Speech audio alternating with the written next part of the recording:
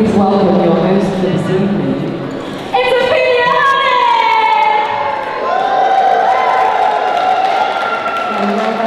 Hello, my darlings. You look absolutely gorgeous. And don't I look absolutely gorgeous?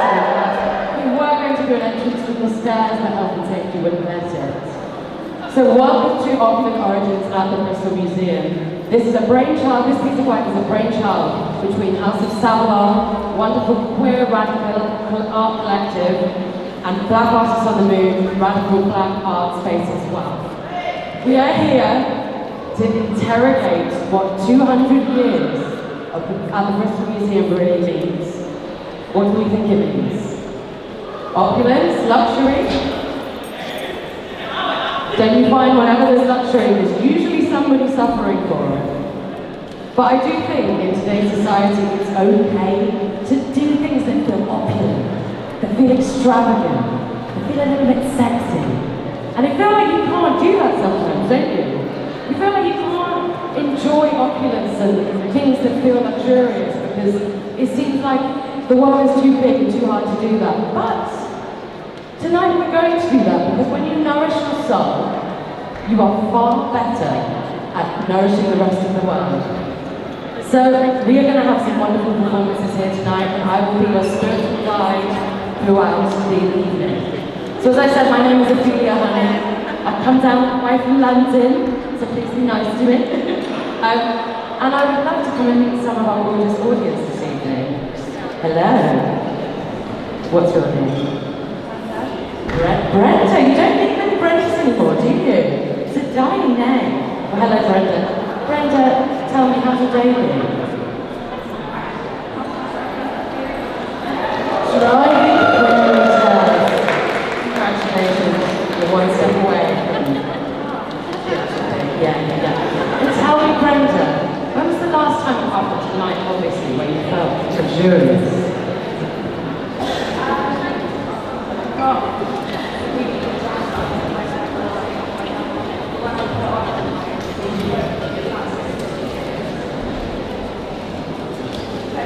So birthday dress, very, very nice. And what is the feeling that you feel when you feel opulent and luxurious? How does it make you feel inside?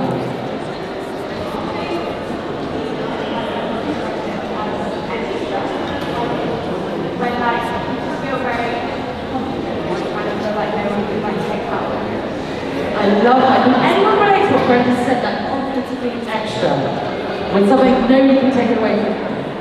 I love that. And so you're looking away from me, so I'm going to come talk to you. You're like, please don't look at me, please don't look at me, please don't look at me. I have. Hello, sir.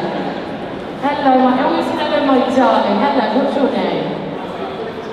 Alan. Lovely to meet you, Alan. And are you a regular patron of the Bristol Museum? Occasionally, you just come with this booth, right? Good, so. And Alan, do you kind of think to make yourself feel a little bit extra? To feel a little bit special?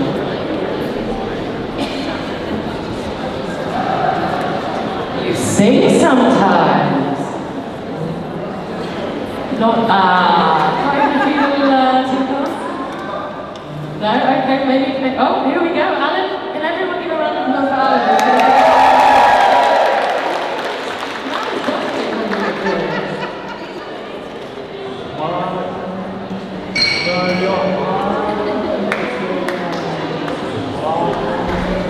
Even though it's spring, when there is when you smile through your tears and sorrow. Everyone! And maybe tomorrow you'll see the sun come shining through. When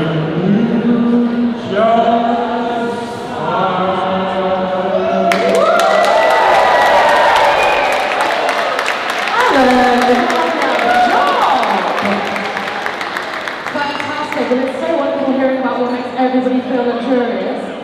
And what I'm really excited about tonight is what happens when different people from different avenues of the world that have all experienced art or difficult things come together and they make fantastic art. And I think that's what we're all really excited to see today, because this is a meshing of minds. The Black Artists on the Move and the House of Savlon. Has anyone here been to a House of Savlon show before? There we go, we've got real regulars in the house, but we're a fantastic queer collective. We are going to have a fantastic piece of work. This is still a bit of a work in progress. And it's the first time that anyone has ever seen this piece of work. And I would love everybody to make lots and lots of noise, to bring your hearts, bring your brains, bring your souls, and please welcome AstraZeneca and Electra Dubois and Oyster-Juice.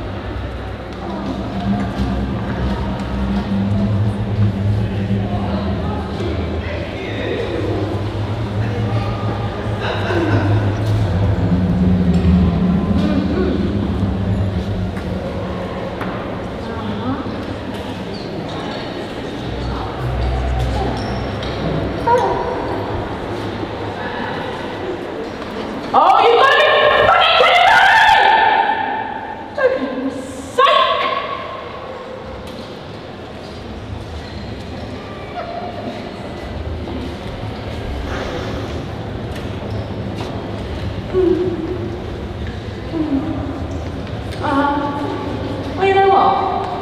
I'll tell you this one in the house. For free, if you like. I add more intelligence in my left nipple than you and your entire family has had for generations. Would you like me to lactate for you? So you know what it tastes like to have a fucking brain cell?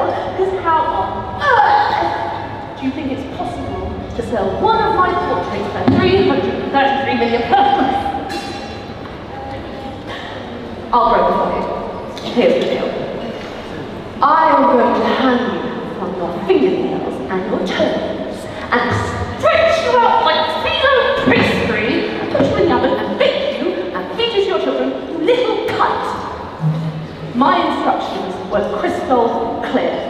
Threatening the subjects again, my darling hummingbird. Oh, sweet, delicious view. Don't worry, my love. It's all under control. Under whose control? Well, you're in control, my darling. Who else? Under my controlling indeed. My love, you seem troubled. What news? Our Gaia AI systems picked up some troubling news of a war in the colonies over on the Eastern Front. Oh, darling. Gaia! This is a message for General Albert, our Supreme Leader, Valued Commander-in-Chief of Bunker 42, and Creator of Gaia. Our war with the other colony has led to less control of the northern waters and the eastern front. There has been a decrease in boats approaching from the south due to an invasion of the western front. We regrettably have now lost contact with our sister colony and will no longer be receiving fresh farming produce from the fertile lands of the west. An announcement will be made to the rest of the project imminently. Thank you.